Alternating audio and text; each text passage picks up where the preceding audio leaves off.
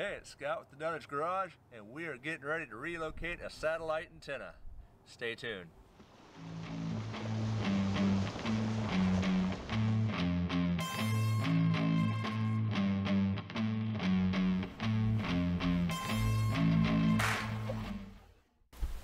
Alright, let's jump into this. First step, slide the seats forward, and then we got to take off the trim or move the trim out of the way on the B post to get to the antenna wire.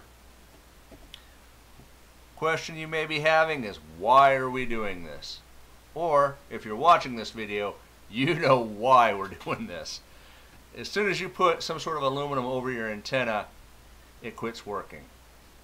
Right here is this plug that you need to unplug for your antenna and your antenna wire. And that's right at the top of your B post, right where my hand is right now. So when you put a headliner in and you put the insulation barrier, if you accidentally cover that speaker, or not the speaker but the antenna, your satellite radio quits working. You put a roof rack on top of your vehicle that covers that, again, your radio quits working. Put a rooftop tent, guess what? It's probably going to stop working. I got on the forums to verify that theory, and everybody who put an aluminum hard-sided rooftop tent on their vehicle, regardless of what vehicle it was, said as soon as they did it, their satellite radios quit working. And if you're watching this on Sunday when it premieres, I'm already putting the rooftop tent on and trying it out for the first time.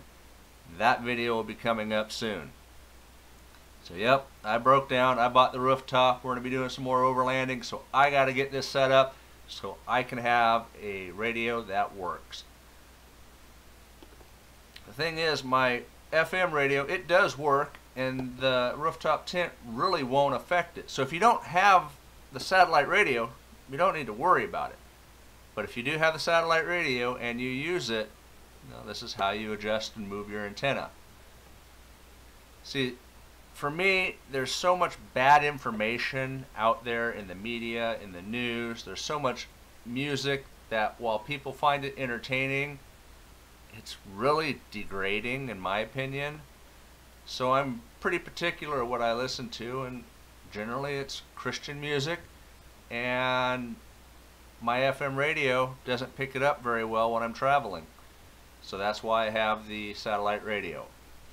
These plugs right here I'm showing you, the black one is for your wire loom, the white one is for your antenna.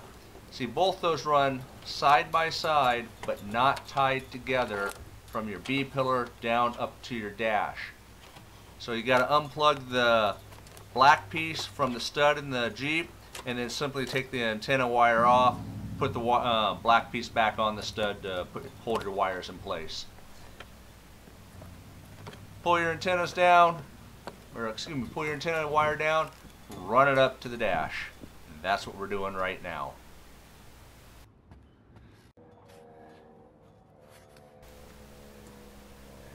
Consider carefully what you hear, he continued.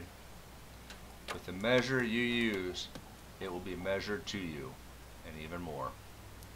Mark 4:24. Yep, there's a lot of bad news out there, a lot of bad information. You need to listen to it, be educated, and make the right decision. You choose what's right, what's wrong. Don't let the politicians tell you. Well, that's just scary. All we're doing here is we're pulling up the wires from the A post behind the glove box, underneath the dash, to where the clutch pedal would be on a manual. And you'll see a plug up here on the left. That plug, I stuck a metal awl through it to put a hole in and ran the antenna wire up and through into the cowl where I'm going to relocate the antenna. And that's all I'm doing right here.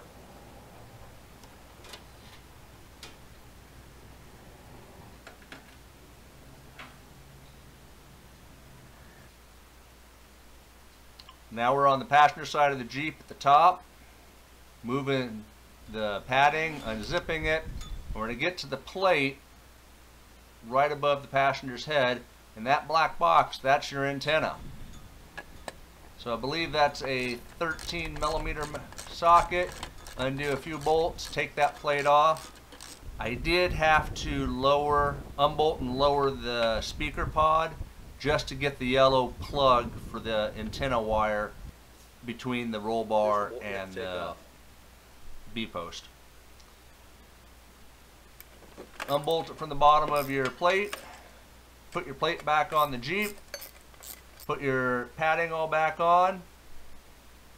This here is just a push pin or push clips, push them together, pop the antenna out.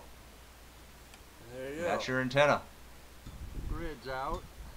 All I did here was take some side cutters and cut some of the plastic grating inside the cowl. Took the cowl off for better filming, and tightening this bolt was kind of a pain in the derriere. If I were to do this again, and when I do this again, I'm going to put double-sided tape underneath the antenna just to keep it from spinning. The bolt holds it in place, but it will turn and twist a little bit.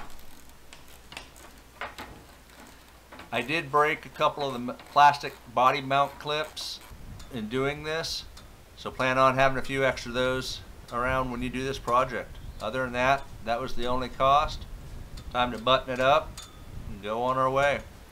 Thanks for watching. Thanks for subscribing. You have yourself a blessed day. I am going to start showing videos every 2 weeks instead of weekly, so we'll see you in 2 weeks. See you then.